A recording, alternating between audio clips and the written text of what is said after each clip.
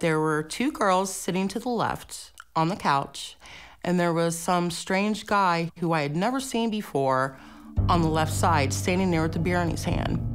I asked him, "What the hell are you doing? Who are these here in my house? You need to get them out." I go in the bedroom and I slam the door. I could hear him out there telling them, "The party's over, you guys have to leave." I start gathering up some of my clothes. I was gonna go home. I was gonna go to my parents.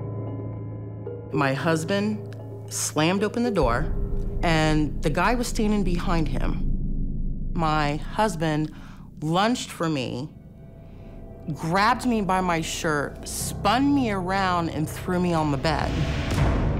And he punched me so hard in the face, it felt like part of my face shattered. They got my shirt off, they got my panties off, and my husband held me down while the strange guy, who I have no clue who he was, raped me.